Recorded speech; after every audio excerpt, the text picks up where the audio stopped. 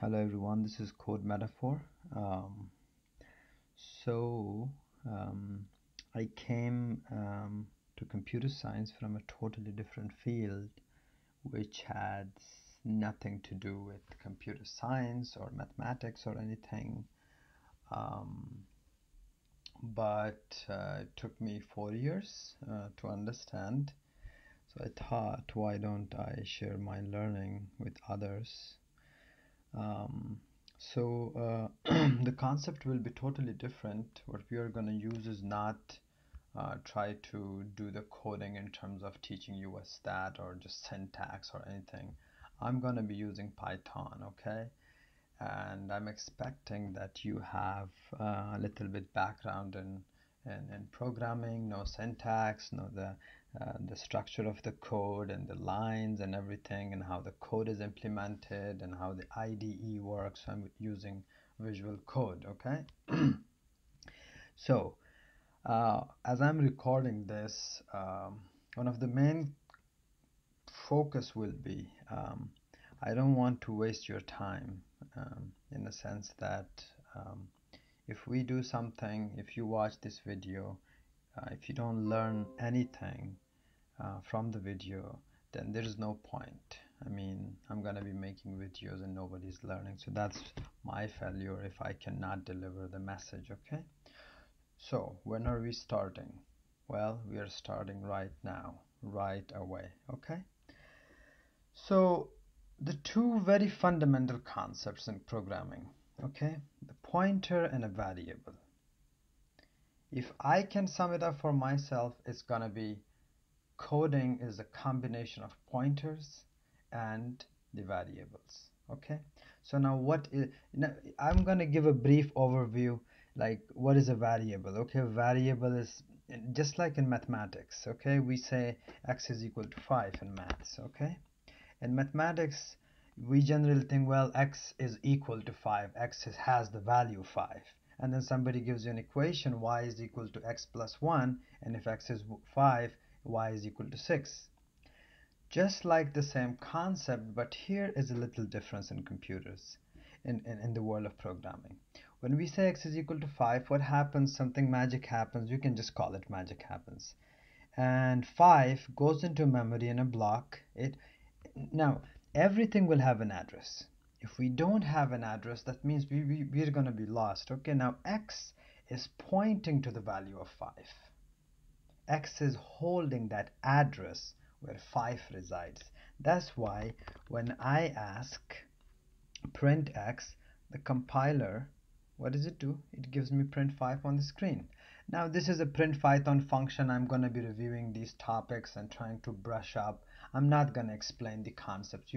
There are tons of tutorials or books or anything that you can access. Just, print is a Python function that prints value to the screen.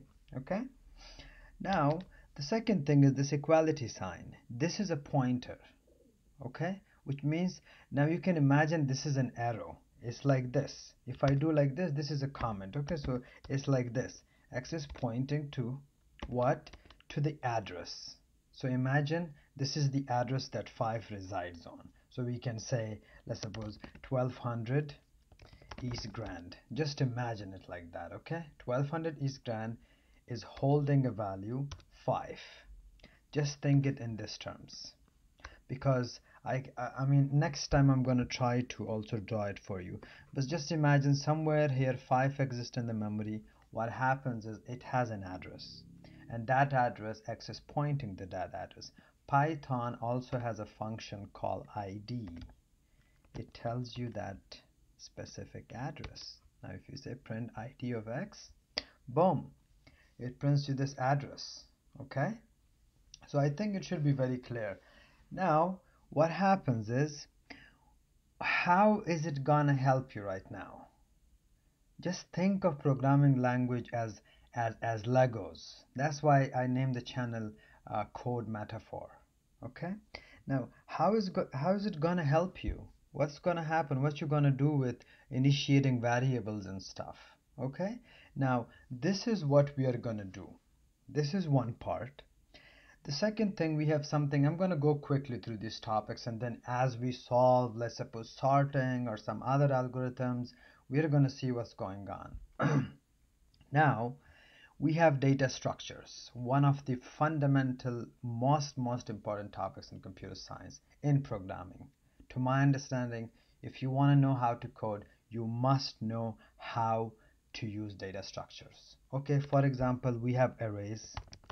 Now you can say, well, in Python, list and arrays are the similar things. I can say my list. You can name your variable anything you like.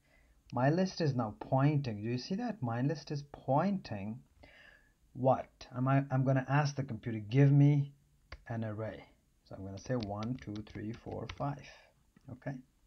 Now in Python, the type of the variable, Python understands it by itself. Now, what's the type of the variable? Just like in real life, let's suppose I have apples. How many apples I have? I have 5 apples. Okay, 5 is an integer. Okay, now let's suppose if you, what's your name? My name is this. So that's a string value, right? So you can have an integer value, float value, string value, any kind of value. Just the float is the type of that variable. This x variable is an integer. How do you know? For example, code just tells you x is an integer. You see that x is an integer. Okay, Python also has a function which is called the type. So if I say x is equal to type of x, it tells me it's from class integer. What happens in Python, everything is an object, and that's one of the best thing to my understanding what Python has done. Imagine everything to be an object. Okay, now this is my list. Let's not make it complicated. Okay, array or a list is what? What's the problem? Why can't we use variable? The issue is that I need many values to be in one spot. What happens is if I need 10 values of x and I have to initiate it every time, it's time consuming.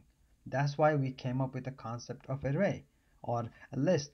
It is a consecutive set of values. Okay, you tell the computer, hey, give me this specific block of values, and it gives it to you. And then guess what? Now my list is pointing to this whole specific array. Now see what happens. Okay, when we say print x, not x, print my list, you see what happens. It prints the whole array as an object. Okay, now if you want to access the individual elements, okay, so that's it. You just have this and then print my list of 0. Boom, it tells you my list of 0. You can say my list of 5. Boom. We don't have 5. You know why? Because 0, 1, 2, 3, 4 indexes of the list on an array starts from 0. So I can say not 5, I can say 4. Boom, it gives me 5. But now if I want to print individual elements of these values, what I'm going to do, I need a pointer. Just imagine it. Imagination is one of the most powerful things that can help us to understand programming. Just think about it. Now, just think in real life. How are you going to, if somebody asks you, hey, print me these values, how are you going to do this? Imagine these are boxes. You got to go to every single box, right? Now, what happens is, this is exactly what's going on in computers, in programming. Instead of you, we cannot send myself in the computer, so I send a pointer. That's what's going on in for loop. So when I say for I, you can, this is a Python for loop format. I initiated myself. Let's suppose for myself in my list, in length of my list. Length is a function. Length of my list. What do I want it to do? Now my list, what is this? My list is myself. This is a pointer. I'm gonna go to each and every box. I'm gonna go to 0, 1, 2, 3, and 4. Now see, I can say print what? Print my list. I'm gonna access the array element. Every time it's gonna change myself. And you see what happens now. See what happens. Int object is not iterable. Let's see. For myself in length of my list, right? Okay, print my list of myself. Let's see what's the issue here. uh, for myself, yeah, we missed something here. You see, range is a function in Python. Okay, we have to say in range of the length of that my list. I want you to take me, start from 0 and take me all the way to the end of these boxes, and then we can say, well, now print it. Now you see 1 2 3 4 5. All right, now this is a very simple concept here. We're going to use these concepts later on and trying to metaphorically give it sense. Okay, now uh, length, everything has now see, just like in real life, this is a list, it will have a length. If I say print the length, len is the Python built-in function, my list, boom, just imagine if I comment these out. Let's comment them. Now see what happens. The length is 5. 1 2 3 4 5. So that's exactly what we wanted, right? So I mean, I can run it as many times as I want. It's a very short program. Okay, so these are called iterable data structure. Okay, and in the same way we have linked list, we have trees, we have a dictionary, which is one of the most fundamental things that we will go through later on.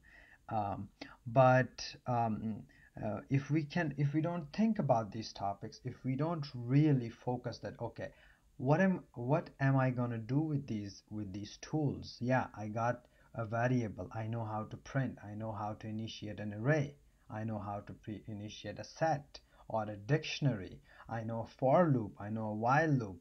Now what's going to happen now?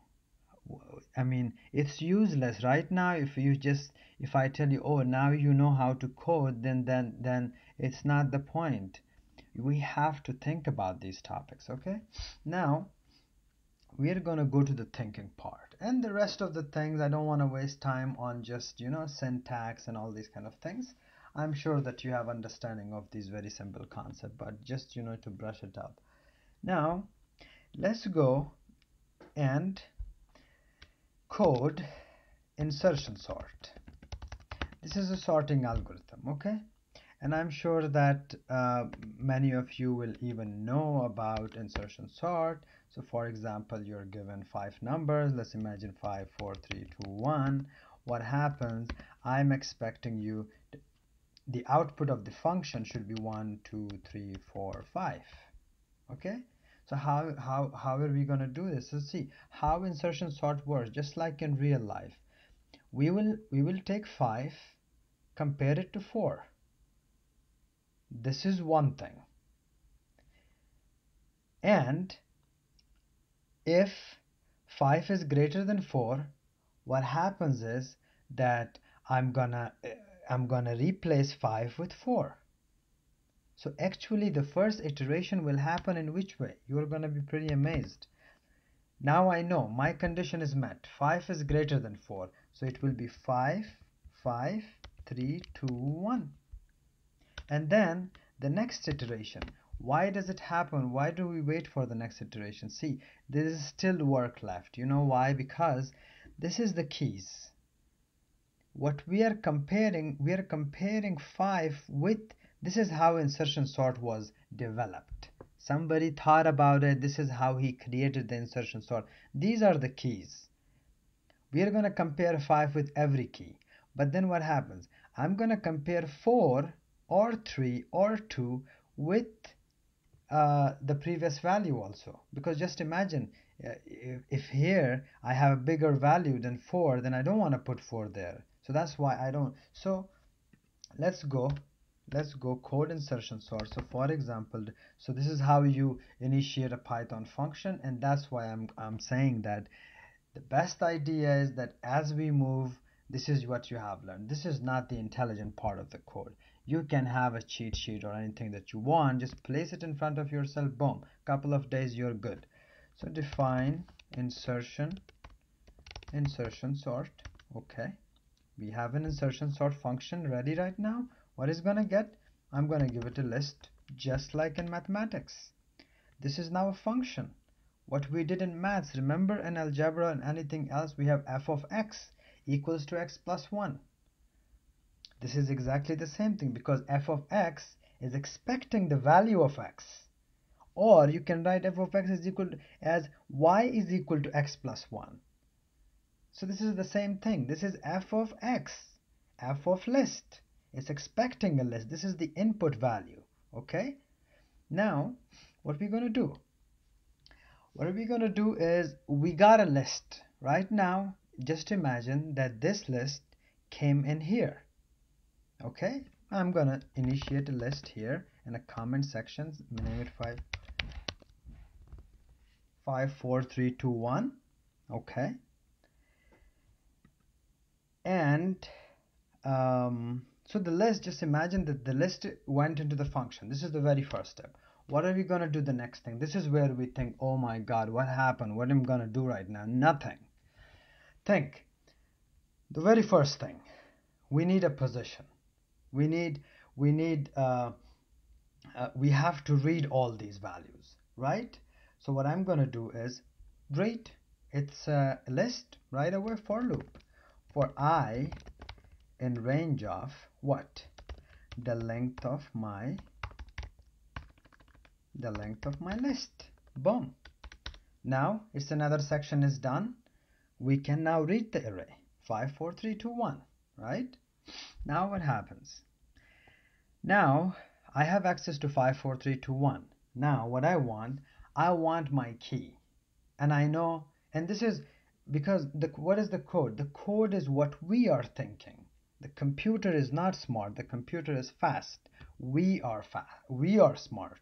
I have thought about insertion sort. This is how it's going to work, and that's how it comes in there. Okay? Now I'm going to say that, okay, my key is equal to what? List. Let's name it my list, okay, just because of that. Okay, my list of I. Okay, now here is one thing more we are missing. We're gonna start, because we already know that I'm gonna start from 5. 5 is the one I want to compare to everyone, right? So I'm gonna start it from 1 because I want my keys to start from 1. 4, 3, 2, 1 are my keys. I'm gonna compare each of them to 5 and compare each of them to the previous values also. Okay, and this is how it's gonna go. Now we have access from 1. Index 1 is 4, 2, 3, 4, which is 4, 3, 2, 1. My key will be my list of I. You know how for loop works. Every time I will initiate a value, I will start with 1, come here. I'm gonna explain now. Okay, now we go. Another thing, I want a position equals to, I call the position equals to I minus 1. Okay, now see what happens. Why? Because I know my key is at index 1 and I'm standing at index 0. So actually every time this is going to be I minus 1, and that's our setup right now. We are good to go. Okay, now what happens? Now there are our conditions. My condition is that I will only swap the values. I will only swap the values if 5 or 4 or my key is less than 5, and then there is another condition also added in insertion sort, that my position should be greater than or equal to 0. That's it. You don't have to. Now you will have another question. While I will write while position is greater or equal to 0, and this is a Python word, and what does it mean? I'll tell you. And my key is less than what? What should my key be less than? Right? Now position is as a value, right? Now position is I minus 1, which means 0. So what I'm going to do is I'm going to say my key is my list of position. What now? See how amazing is that? Look at that. I created a condition. Now you're going to say, hey, why do you use while loop? How do I understand that? Why don't we use if and this and that? Yeah, we have thousands of questions, I know. But imagine, why are we using while loop? Because see, we are doing this process multiple times. I want to do this to the end of array. And I want you to keep checking this condition. Even if you make a simple move, keep checking this condition. Okay? Now, we are ready. What are we ready? So, for example, now for I comes to 1, right? Now what happens is when I came to 1, how will the code come? It will come here. It will come here. My key will be appointed. Position will be appointed. Just imagine they are like arrows, okay? And now the condition will be checked. Now here the condition is fulfilled because our position is greater than 0 and my key is also less than my list of position, which is 5, right? Now if that is true, what we do, we say my list, in my list position plus 1 should be equal to what? My list of position. You see? And I'm going to tell you what happens here. Now what we did, we said my list of position plus 1. Position is 0, plus 1 is this value. Point this value, this index 1 value should now be equal to index 0 value. That's why it becomes 5. Okay? This is one thing. And then I also want you to position minus 1. This is how we write in Python, position minus 1, right? And then if for some condition this fails, what you gotta do? My position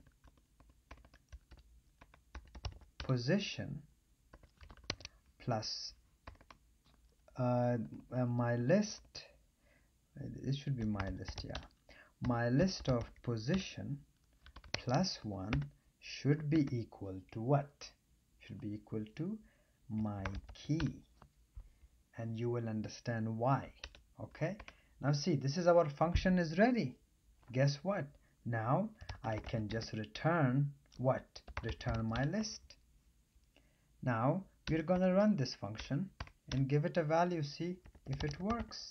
Insertion sort. I'm gonna say, hey, here is my list. I can do anything. Here is the point, okay? Now I can say here. Now x can be anything, right? F of x is equal to x plus 1. This is the same thing. I don't have to name it my list. This is that thing. I can name it anything, like anything list equals to 5 4 3 2 1. This is my list, and I anything list and put it here. Now see, you will have more work question. Oh, where is the output? Boom, look at that. Why didn't it work? Let's see. Okay, now we are running this. Anything list is 5 4 3 2 1, and then we give insertion sort. Okay, now what happens is, see, 1, let me do something. Print, let's get rid of these things so we have a clarity of what's going on. Now see what happens. It didn't say anything. Why? What happened? Yeah, it will not, because insertion sort, we said return my list. We didn't say print my list. This is the difference between return and my list. What does return means?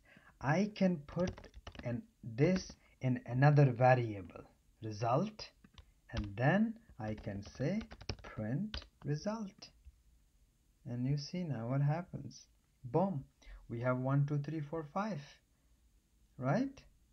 Now we can check more. Let's suppose 6 4 7 2 8 6 4 7 2 8. Yeah, let's do this one.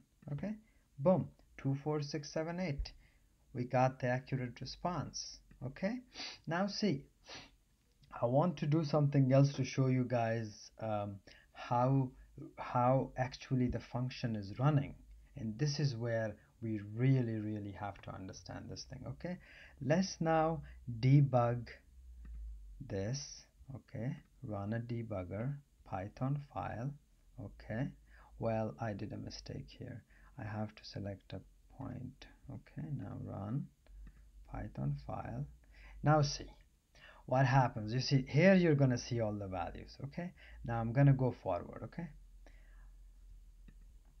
so insertion sort, got anything list. You see here we have anything list 64728, and then forward, coming back, got it, got the value. Now for I, you see I is initiated, I is 1 right now because we ask it to I is 1. Now see what happens. Now my key is 4 because my list of I, which is 1, my list of 1 is 4. Here index 1 is 4, and then position, you see position is now at 0 because we ask it to do I minus 1. Now you see the line is now here. This is how compiler reads the code. Now it's going to check this condition. You see now position is greater or equal to 0. Yes, it's equal to 0. And then and both of these conditions should be true. This is what the and means. My key is less than my list of position. What is my list of position? You see position is 0. So my list of 0 is what? 5. Yes, this condition is true. That's why it's going to go to the next line. Now you see it's going to go here, and you see now 4 became 6 because we said it, my list of position plus 1, which was index 1 value, is equal to my list of position, which is index 0 value. But where is 4? Well, 4 we didn't lose it because we have it in my key. Now see what happens. Now position will be minus 1. Now position became minus 1 because 0 minus 1 become minus 1. Now this condition will fail. Why? Because now position, both of these arguments are not true. Position is, now what happens is position is not greater or equal to 0. It's less than 0. So it's gonna drop from this line, comes to this line. Boom. Now imagine just how you can imagine it, that you're standing now here. You're standing here, and now I'm telling you, okay, this is minus 1 position. So I'm telling you now, if the condition is failed, what I want you to do, make the next value equal to my key.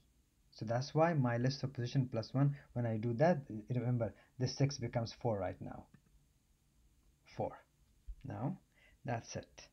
One iteration is complete. Now we go to the second iteration.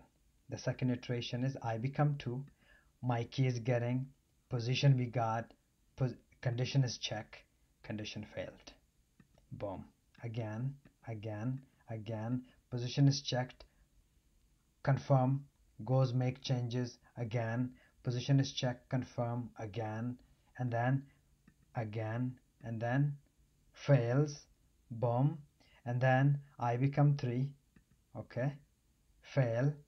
Now now is the end of the list, and boom, in return. So now we have 2, 4, 6, 7, 8, and that's the output of the function. Okay, what happens is, you see here, whenever the code came to return statement, it means that's it, it's the end of that function. Okay, now what happens, you see, it's going to come to for loop.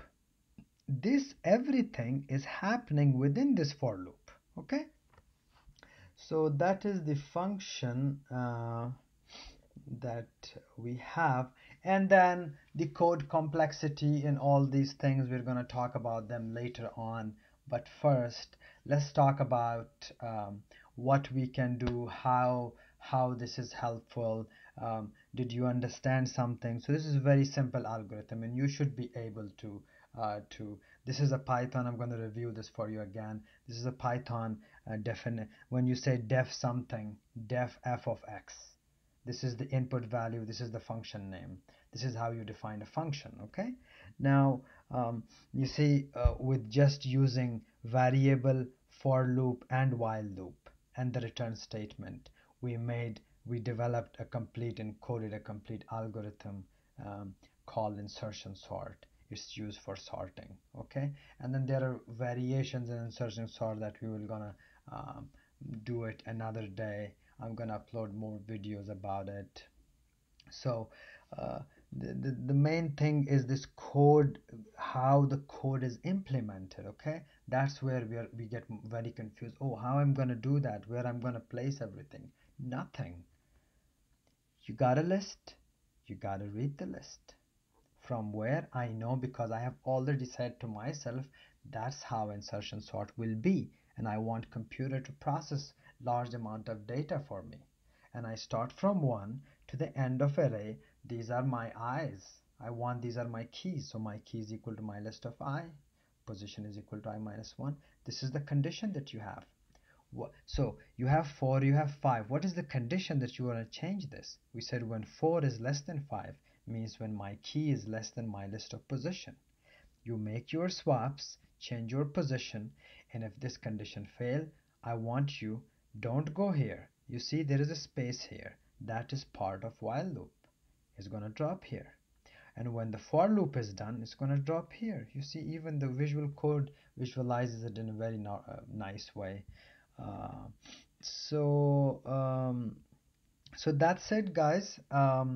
This is for today, and we are gonna come back. I'm gonna come back with another algorithm, and day by day I think you guys will get more of how these structures and data structures and everything works. Okay, now before going, let's assume that now here we can use here what you should do is uh, take an array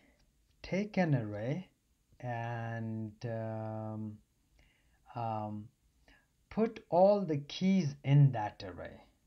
Okay, now you see what happens is if we do like that, and I'm gonna be with you just just to tell you why is it necessary. Okay, I can initiate, let's suppose if I initiate it here, what happens? My keys list equals to, I initiated an empty list, right?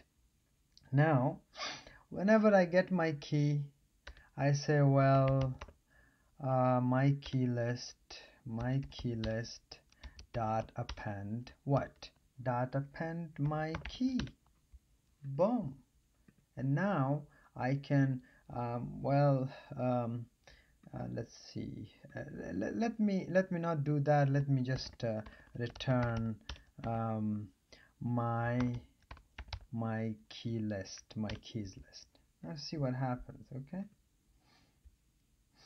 now what happened is that it returned only the last key, right? It returned only the last key, but we wanted the whole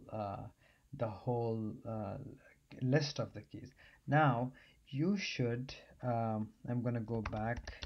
What you should do is you should try how can you put edit the code and try to put this, even if I do this, that okay, even if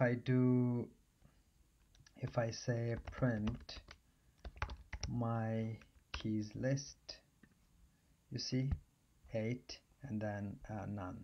Okay, it's not coming. Let's suppose you can also do something with yourself. Let's return my list, something yourself here, that before going into for loop I say print my list. Okay, well, not my list, let's print my keys list. Okay, now what happens? Boom.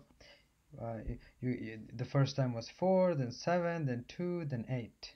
Okay, now what you should do is put these keys, put all of them in the for loop. But so this is one way. Now just imagine that if we initiate this in here as a global value, everybody will have access to it. Now see what happens. You see, every time the length of the array kept increasing. It input 4, then 7, then 4, 7, then with 2, then 8, then 8. That's it.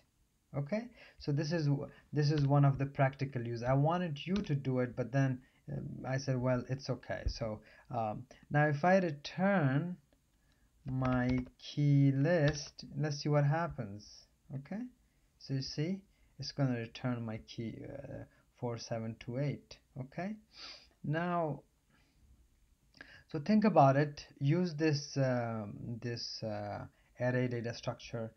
Try to put the keys, try to put the I index values, and just play around with the code. But before anything, most important and fundamental thing is thinking about it. Think about the code. Think about the value of I. Think about how this while condition is applied, and that's it. It's that simple. Thank you so much, and I will see you guys in day 2. Have a very good evening.